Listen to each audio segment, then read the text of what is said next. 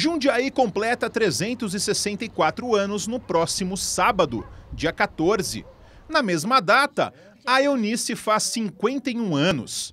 Para alguém como ela, que ama a cidade em que vive, é uma dupla comemoração.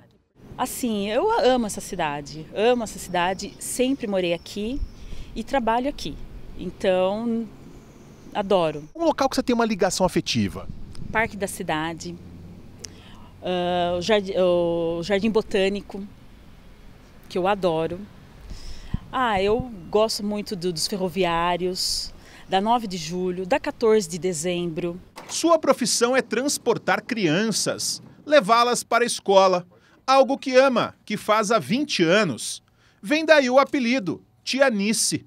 As crianças estão vendo como a gente se comporta no trânsito, como a gente se comporta. Então eu não posso dar esse exemplo para elas, né? Então eu tenho que ser um exemplo, tanto de lidar com essas crianças, como no trânsito, né? Então assim, cada dia eu estou aprendendo isso, né? Então, cada ano que passa, eu procuro melhorar. Quando a Anice completava 26 anos, nascia a Letícia, outra que quis aniversariar junto com a cidade. Para ela, aniversário tem que ter comemoração, bolo, e o próximo, neste sábado, terá um gosto especial. Esse ano vai ser um pouco diferente, que eu vou ser madrinha de casamento no dia do meu aniversário. Quando ela fez a escolha da data, eu fiquei meio assim, né? Porque eu falei, é justo no meu aniversário. Mas eu vou comemorar no dia 13, quando der meia-noite eu vou cantar parabéns, para não perder o... Todo ano a gente faz um bolinho para cantar parabéns.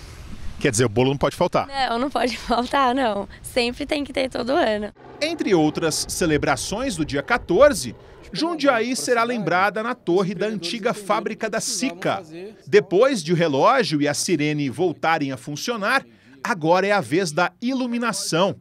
E uma das convidadas dessa festa é justamente a Anice. Eu trabalhei na Sica durante 10 anos. Vamos falar que de 1990 até 2001. Até perto do fechamento. Até perto do fechamento. Virou Sica, depois Gessi Lever. Aí eu fiquei até o último dia, praticamente.